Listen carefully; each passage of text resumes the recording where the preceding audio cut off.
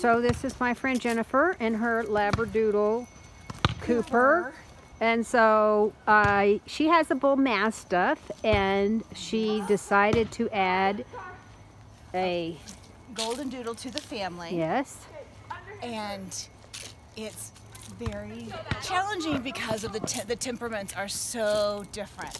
Our Bullmastiff wants to walk around the block, sniff everything, check everything out, and go back home and lay down. We are now on our second walk of the day, and he needs to go probably 3 more miles, if not more. And he's never tired. Never tired. Never tired. So his energy then makes the Bullmastiff have more energy and intensity to him. So it's just a lot. We have to manage them very differently. Good.